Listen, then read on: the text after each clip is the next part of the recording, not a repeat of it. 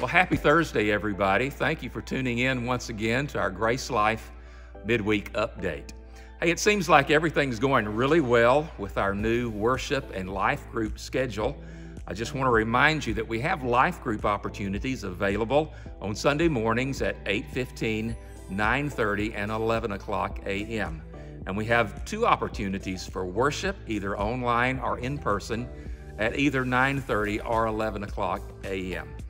It seems like everybody's doing really well with the registration process, and we're very thankful that you take the opportunity to register early.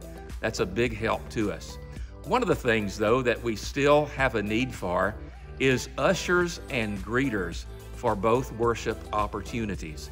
Since everybody's assigned a seat for the most part, we're helping everyone find their seat, we have a greater need for people who will serve in the role as usher and also as a greeter at one of the entrances to our building. So if that's something that you feel like the Lord would let you help us with, maybe once a month or maybe every week, we have two opportunities or two places where you can sign up. Number one, there's a link on the website that you'll see in this video, or you can reach out to Pastor Sean and let him know that you'd be willing to serve in that way. If we could get a few extra helpers in that way very soon, that would be a tremendous, tremendous help to us in being ready for the worship opportunities on Sunday morning. This Sunday, we're going to be back in the Sermon on the Mount, finishing up our mini-series on the Lord's Prayer. And you know, since this is an election week, last Sunday was probably a great Sunday to talk about what it means to trust that God will accomplish His will and advance His kingdom in and through our lives. What a great way to learn to begin our prayers. You know, Jesus not only taught us that, but Jesus modeled that for us out of His own life.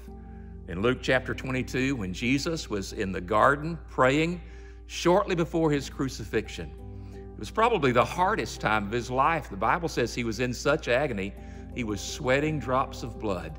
But there in that moment, as He prayed, you remember, He said, "Lord, it sure would be great if you would take this cup from me, if I wouldn't have to go through this suffering." But He ended His prayer by saying, "Nevertheless, not what I want, not my will, but your will be done." That's a great attitude for all of us to cultivate and have in these days. And I hope that'll be true in your life and my life as we continue to pray for our church and our families and our nation. I'm looking forward to seeing you again this Sunday, and we're going to be expectant that God, through His Spirit, will continue to teach us through His Word as we talk about learning to pray. I'll see you again on Sunday.